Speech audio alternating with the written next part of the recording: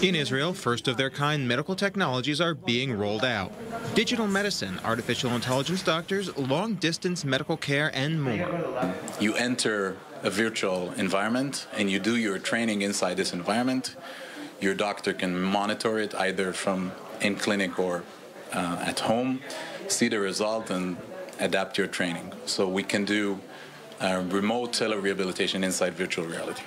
Sheba is the world's first hospital to use virtual reality rehab centers and the ability to customize an environment or training center for each patient. And the key point is that these aren't just clinical trials or lab experiments now. Israel's biggest hospital just opened a new hub to treat patients with this new tech. We develop models in artificial intelligence to predict diseases and reaction to medications. So we work with our physicians, and we work also with the startup companies that bring their own technologies, and we bring their technology to the hospital.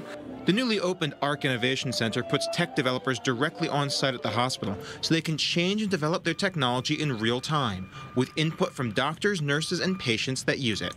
It also puts the newest innovations in the hands of medical staff well before the rest of the market with very new ideas. We work with radiologists within their technology, and we integrate and are able to flag urgent findings and elevate them to the top of the radiologist work list, in which they are able to expedite treatment. That's ADOC, a company whose AI can recognize urgent patients from x-rays faster than doctors.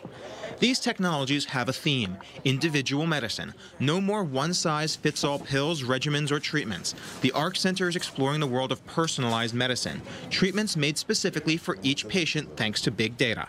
The capability to analyze tons of data and to clear it, to cleanse it, and to validate, and to be able to keep and look at relevant data only on a personal level. That's Datos, a digital nurse that can perform remote checkups on patients at home.